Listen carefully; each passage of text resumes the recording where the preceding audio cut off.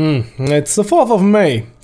I guess it's time for the obligatory Star Wars video. And since the Star Wars Battlefront 3 Unreal 4 fan creation is not out there yet, we have to cope with an old classic. An old classic that for some reason a lot of people don't know. And if you dislike the prequel trilogy, well, you may still like this game. So for today's topic, Star Wars Republic Commando, a more dark and military-style Star Wars game.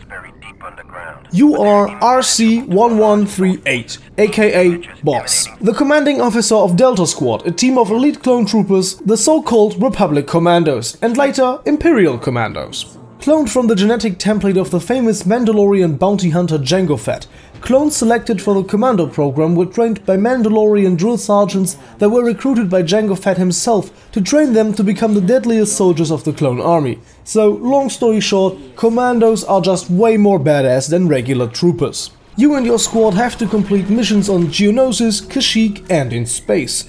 You will encounter slavers like these Trandoshans, these weird bugs, and of course tons of droids. But I won't spoiler you the story. By the way, do you hate these creatures from Geonosis? These bug-like things from episode 2?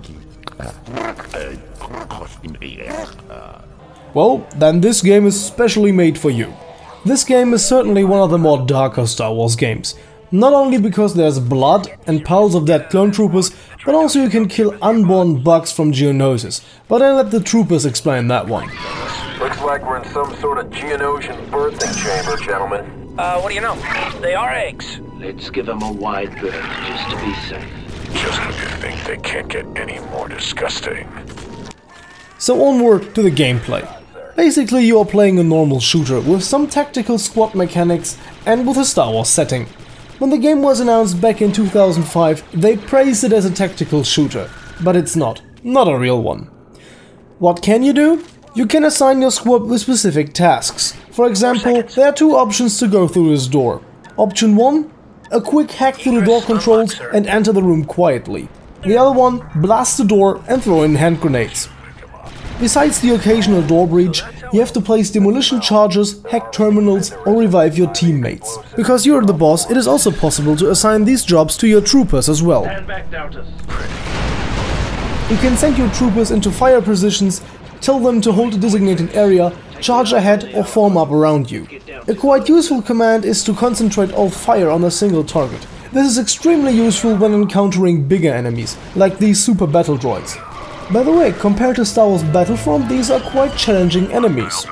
And what's also surprising about super battle droids in this game, super battle droids are kind of harder enemies than droidicas. You know, these round things with shield generators. In episode 1 they appeared to be incredibly strong, even forcing Jedis to retreat.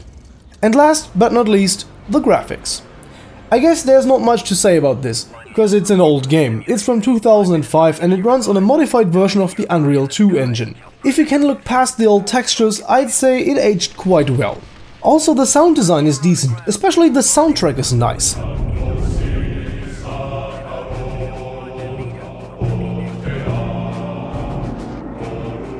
For usually $9.99 in the Steam store, but currently even cheaper, I'd say it's a good deal.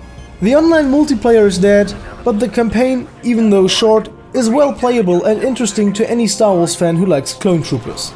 Since Star Wars single-player campaigns are quite rare these days, I'd go and check it out. Alone against all these droids? They don't stand a chance. So that's it for today. Live long and prosper. Okay, just trolling. See you next time, and may the 4th be with you.